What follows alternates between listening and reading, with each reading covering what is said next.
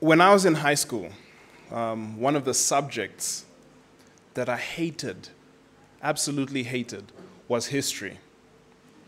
And I fought through many a term, and the first chance I got to drop it in grade 11, I said, that's the first subject I'm dropping. But I don't think it was the subject, I think it was the teachers and the impression they gave of it. So in grade 8, my first teacher was actually our school principal at the time, and he taught very passionately, but his spit flew passionately as well. So he would walk around and preach to everyone, right? And the spit would just be flying, you're just like... And then, he was my history teacher for 2 years. And then after that, we had a history teacher who kind of read everything to us. Right? And so everything was this monotone reading of everything. Every now and then they'd crack a joke that no one would catch, right? Because you're so bored and you're just ready to sleep. So after that experience with history, I said, no, I'm going to drop it. The first chance I get, this is out. History is out. And then when I studied at NETS, I remember in our second year, I'm not sure if it was second or third year, I saw one of the subjects we're going to be doing that term is church history. I thought, I thought I left this in high school. Why is it here again? And Simon, this amazing lecturer, some of you know him, they're not with us anymore. Simon Gillum taught us church history. And when he taught it, history became my favorite subject. I remember one of our projects, we got to act out some of what had happened in that period of church history. And so students were they're so excited. This is the first time we have a project and everyone is excited about it. Normally the day that you hand in projects, you see people come to school, eyes red, knowing you haven't gotten any sleep at all. You're thinking about where you have to put this reference and that reference and hoping you do it right so you don't lose marks. That morning, people are just like, everyone's talking about their part, and you're like, just wait until you see my part. And so we all get passionate about this, but now we love history because history was presented to us in this beautiful way, and we're able to engage with it and interact with it. And I thought to myself, man, if I had known history was this cool, I wouldn't have dropped it in high school. Right? And I wish now, being taught by this man, that I had history all the way through to grade 12. In modern church, there are a lot of things that, because of the way they're presented, because of the way that we've seen them, we shy away from them. There are a lot of things as we've been reading Acts, all these things that are good and that are biblical, that you hear in Acts, and because of the negative connotation we've seen and we've experienced, we're kind of like, no, that's not part of what God is asking us to do. We've seen people speaking in tongues, and because of the way that it's been abused now, we're like, we don't need any of that. And today we're talking about something that is probably just as controversial. We're going to be talking about prophecy, and we're going to be looking at the story in Acts 21. So if you want to turn there with your Bible, I see a few people with Bibles. Those things still exist, those books that yeah. If you don't have that, you can also pull out your phone or whatever it is that you have and digitally flip there. So Acts 21, we're going to read from verse 1 to verse 14. Who gets there faster? Is it the phones or the Bibles? All right. Old school's always the best. So this is Paul. Now this is Paul's journey to Jerusalem. It says, after saying farewell to the Ephesian elders, we sailed straight to the island of Kos. The next day we reached Rhodes and then went to Patara. Then we boarded a ship sailing from Phoenicia. We sighted the island of Cyprus, passed it on our left, and landed at the harbor of Tyre in Syria, where the ship was to unload its cargo. We went ashore and found the local believers and stayed with them a week. These believers prophesied through the Holy Spirit that Paul should not go on to Jerusalem. When we returned to the ship at the end of the week, the entire congregation, including women and children, left the city and came down to the shore with us. There we knelt, prayed, and said our farewells. Then we went abroad, and they returned home. The next stop after leaving Tyre was Ptolemais. I like these words. These places have such amazing names. Where we greeted brothers and sisters and stayed for one day. The next day we went to Caesarea and stayed at the home of Philip the evangelist, one of 7 men who had been chosen to distribute food. He had 4 unmarried daughters who had the gift of prophecy. Several days after that, a man named Agabus, who also had the gift of prophecy, arrived from Judea. He came over, took Paul's belt, and bound his own feet and hands with it. Then he said, "The Holy Spirit declares, so shall the owner of this belt be bound by the Jewish leaders in Jerusalem and turned over to the Gentiles." When we heard this, we and the local believers all begged Paul not to go on to Jerusalem. But he said, "Why all this weeping? You're breaking my heart. I am ready not only to be jailed at Jerusalem, but even to die for the sake of the Lord Jesus." When it was clear that we couldn't persuade him, we gave up and said, "The Lord's will be done." And this is an interesting passage. We hear Paul receive this prophecy, and as you read the text, the prophecy is inspired by the Holy Spirit. This is the Holy Spirit speaking to these people. And Paul just keeps on going to Jerusalem. I remember first reading this and thinking, was the prophecy not important enough? Is Paul disobeying God? And these are questions that you might have as we read this passage. But to understand why Paul did what he did, we need to understand what prophecy is, first of all. First thing is, prophecy is a God-given spiritual gift. It's from God. Now, the way it is presented to us in modern church, a lot of times it's not from God at all. Right? It's people using the gifts that they've been given, or sometimes the gift that they claim to have been given, to boost themselves, to lift themselves in status, to fill their pockets, and to gain power. But prophecy is a God-given spiritual gift. In 1 Corinthians 12, verse 4, it says there are varieties of gifts, but the same Spirit. There's a variety of service, but the same Lord. There are varieties of activities, but it's the same God who empowers them all in everyone. Prophecy is a spiritual gift, and it's given by God. And every believer is given a spiritual gift so that in our own way, in the way that God has gifted us, we would build one another up in the church and spur one another on to go out and do God's work, to make him known to the world. Each one of us has a spiritual gift that in that specific way lifts up and glorifies God. And that's what the gifts are for, and prophecy is one of these. So it's from God. Another thing about a spiritual gift is what it's used for. It says in 1 Peter 4, verse 10, that God has given each of you a gift from his great variety of spiritual gifts. Use them well to serve one another. That their purpose is to serve the church and to serve God's purposes. That's what prophecy is for. Now, I'll never forget this one time watching this guy on TBN. And TBN is, yeah. There's a few good people. There's a lot of nonsense, right?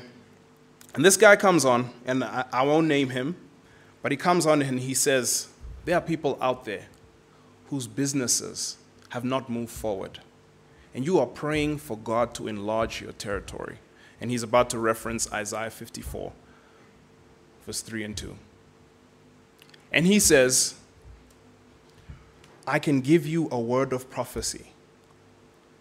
But as these numbers say, 54, verse 2 and 3, if you can give a pledge of $54.23, I will personally give you the word that God has given me, to enlarge your territory, to grow your business, to grow your family, whatever it is that the devil has been holding back from you. And he's saying, I'm going to use this gift of prophecy if you, in your faith, can plant the seed of $54.23 US. Yeah. Not a cheap seed. But these are the kind of things that we hear. Another small way that this happens is when single people sometimes claim to have the gift of prophecy, where they walk up to someone and they said, God said, you are my wife. Or God said, I actually heard that someone said this to me in the strangest language. The Lord told me, you are my portion. I know, your portion is somewhere else. But these are the ways that the world has tainted these gifts of God. That we hear things like this and we say, we don't want to hear anything about that. And they're all these spiritual gifts that are misused. And every spiritual gift, in the gifting that God has given us, every single one of us has the temptation to fall in our pride and to use it for ourselves. And this what we see with all these prophets coming up left, right, and center and telling people to do all these crazy things.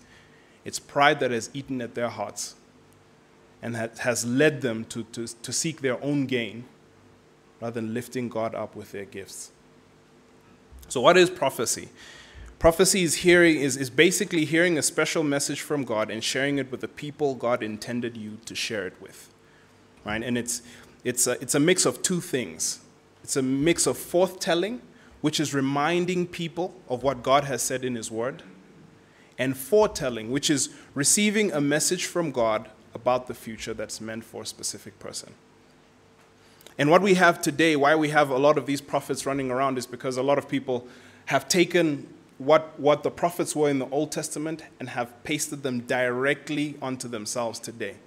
Now, in the Old Testament, the prophets have much more authority than the gift of prophecy has right now. And one of the reasons is that today we have the Holy Spirit. As a believer, when you give your life to Christ, when you turn from your sins and repent and make him Lord and Savior, he sends you the Holy Spirit, who is God himself and who reminds us of all the truth, who teaches us all things as we search through the scriptures, who leads us daily. In the Old Testament, they didn't have the indwelling of the Spirit like that. So all of the people would hear from a few people. They would hear from the Levites and they would hear from the prophets or whoever God had ordained in that time to be the leader. And God would speak directly to that person. That person would transmit the message to everyone else. And when the prophets spoke, God gave them, the Old Testament prophets, God gives them the authority, and what comes out becomes scripture.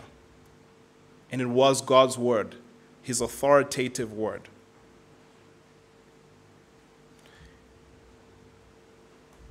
It's not the same in the New Testament.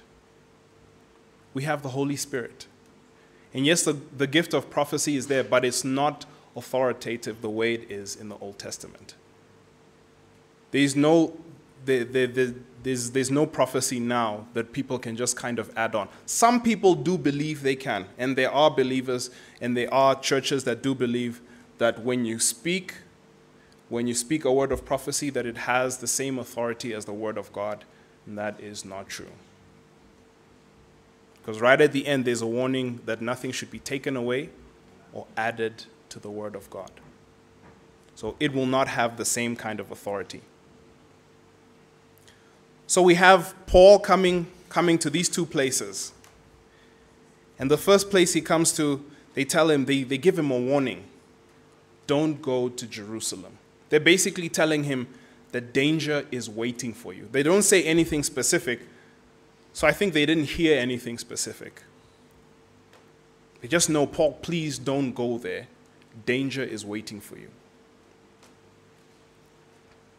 And Paul, keeps on going. He says, I need to go to Jerusalem. God has told me I need to be there. I am heading there. The second one speaks even more specifically and says, this is the way you'll be tied up. And as he gets to Jerusalem, they have a time where he speaks with a council of churches there, and it's so evident that he needed to be there. It was God's mandate that he was in Jerusalem. It was God's plan. But then he also is captured. And it starts there, he's arrested there, and it begins a series of trials. He goes from one person to the next, and he's going up in the authority, who he's coming before to be tried. And that actually started Paul's opportunity to share the gospel to people in these ascending levels of authority. Paul knew this was God's call. And as I read, because one of the things I was thinking was, why would God have given this prophecy? Why? And it seems it was something to prepare Paul for what was coming. It wasn't God saying, don't go there. It's saying, this is what awaits you.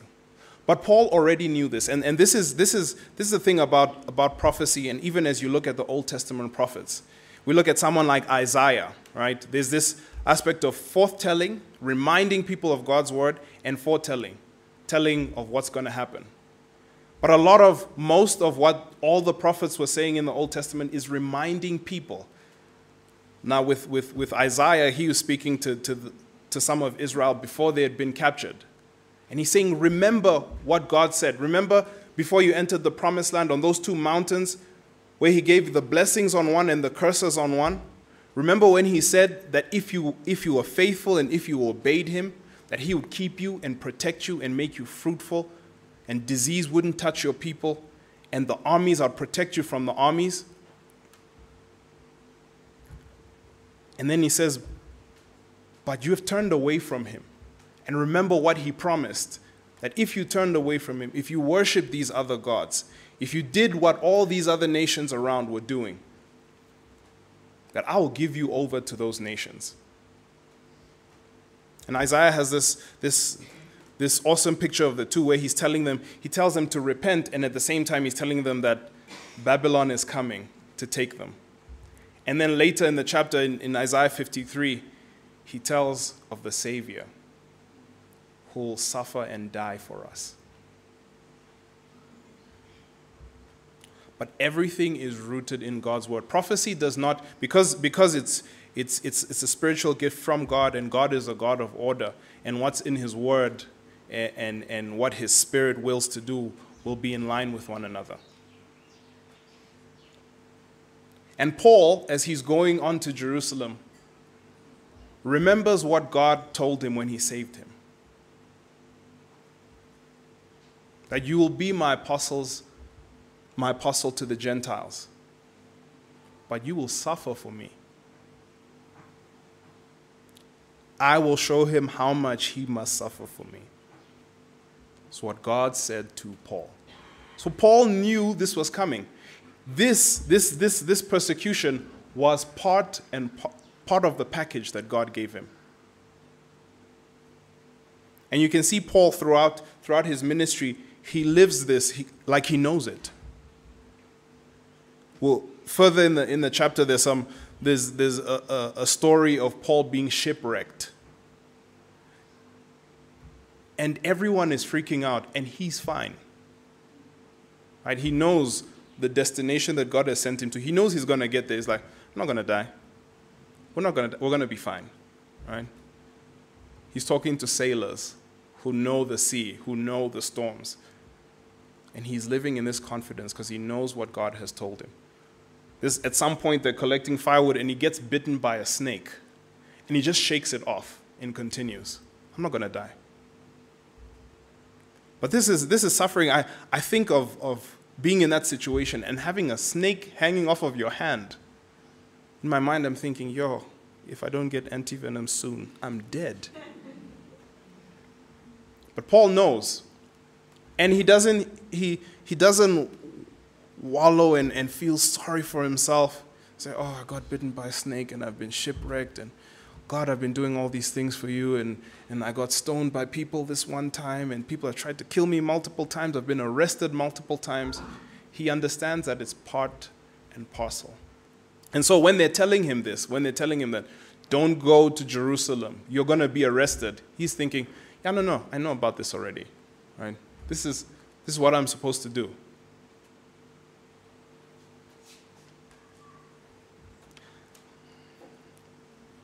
So how do we test and see whether prophecy is true or not? In this day and age where this person is a prophet and that person is a prophet, I actually know a friend of mine who just became a prophet last year. I had all these stupid questions to ask him, but I held back. I thought, what if this is from God? I had all these sarcastic things to say, but I didn't. But the truth is, we're living in a day and age that God talked about, that there'll be false teachers everywhere, false prophets everywhere.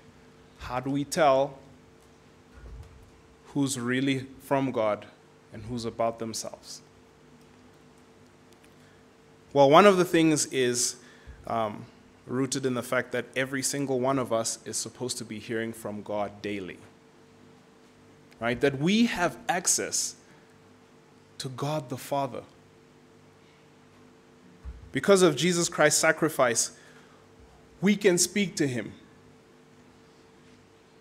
He reveals things to us. He says, you're no longer slaves, you are friends. Because I tell you my secrets. I tell you the truth. And that's one of the biggest protections against any of these false teachers, is us spending time in God's word. So that as we hear something, we can say, this is consistent with God's word or it's not. That we hear something and right away we go, this doesn't sound right. This is not from God. And a lot of times, most of the time actually, people are fooled and it's their fault. Yes, these false prophets are being deceptive, and yes, they know how to craft words and how to make it sound like what they're saying is true. But we have the Word of God, and we have more access to it now than ever before. When you don't understand things, you can go online and read commentaries, accurate commentaries on God's Word. We have it on our phones. Do we use it? With all the access to it, do we read more? Or is it like the rest of the internet where we have tons of information, but actually as a people we get dumber and dumber because we never commit to putting any of it to memory, because we take it for granted because we have access to it. And that's what we've done with God's Word. We have access to it.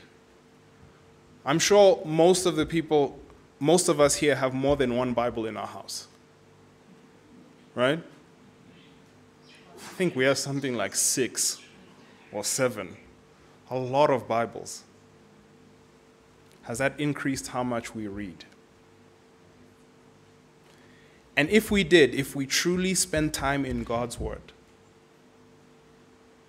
He would speak His truth to us. He would, through His Spirit, protect us, protect our hearts and minds.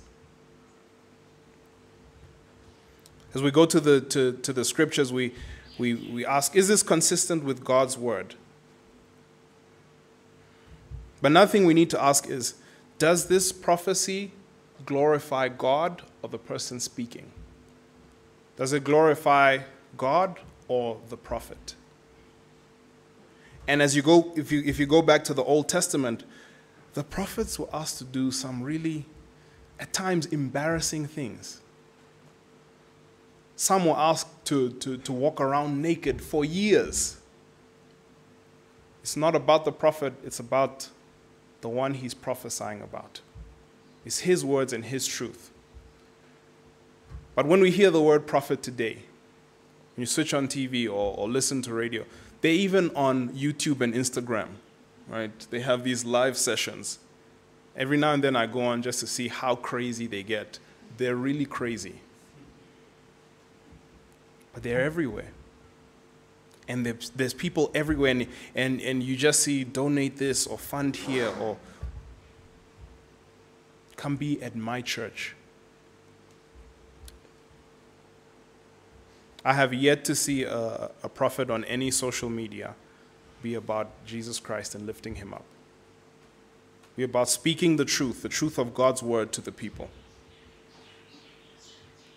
But if we know who our God is and what his plans are, and the fact that every single one of us are made to glorify him, and we can use that to test whether or not this is from God.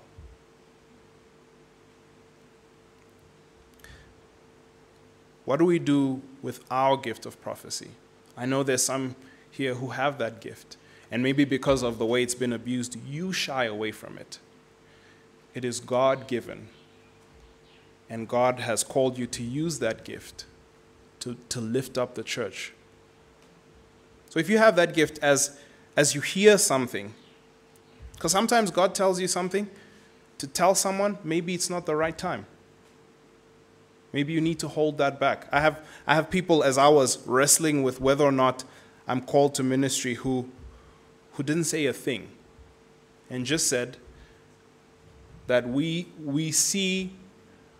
can see with our human eyes why God would call you to ministry, but we can't say that. You have to hear from God. I think as with any gift, we need to exercise wisdom and submission to God. That if you have this gift, that when you hear something, you spend time with God. You ask him, God, is this the time to speak? God, am I to speak? How long do I wait? Do I not speak at all? That every gift is from God and should be used for him. So, of course, in our exercising of that gift, we need to submit to him.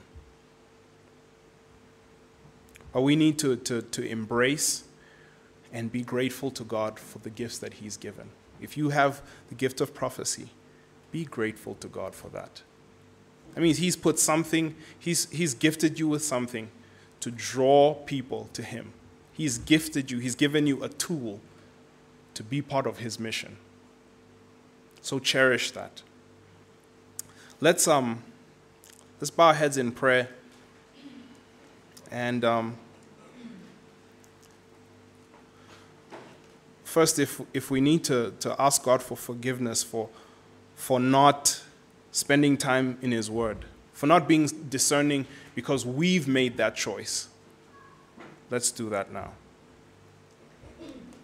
Let's also pray that God would give us wisdom to see in the sea of all the false prophecy and all these false teachers, to protect our hearts in him.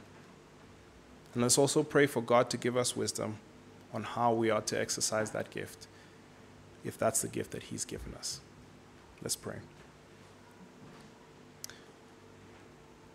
God, we thank you as the one who gives all good things. And we thank you for calling us as your people, as your church, as this machine to go out and to reach this world for you.